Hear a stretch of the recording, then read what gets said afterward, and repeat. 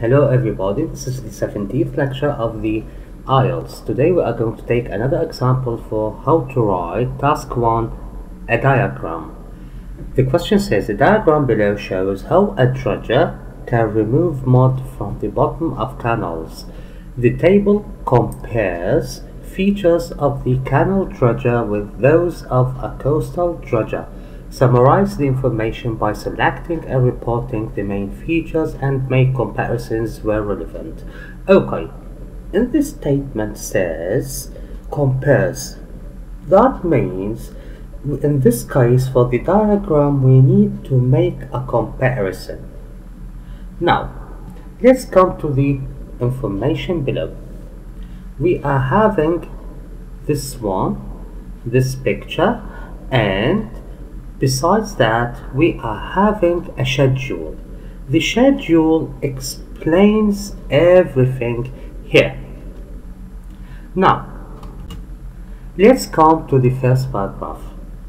We say the diagram and table. When we talk about it, we talk about a diagram and table. Why? Because we are having a table here.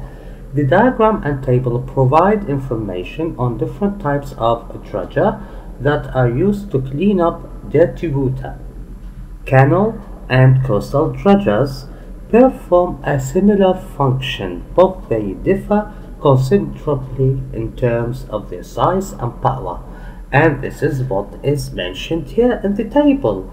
Okay, we have in the diagram explains that they have the same thing to do, or the same things to do, which is mentioned here in the function, the similar function, but they are different in the size and in the power.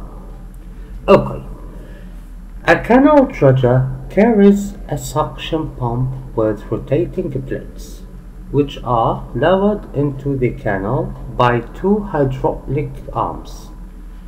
These stir up the mud, called slurry, on the bottom of the canal, and this is then sucked up by the centrifugal pump.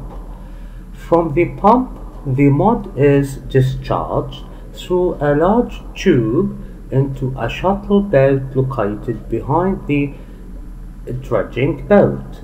When the shuttle boat is full of mud, it's towed away and the mud is dumped. Compared to a coastal dredger, a canal dredger is a lot smaller. It's only 22 meters long rather than 85 meters and is also less broad.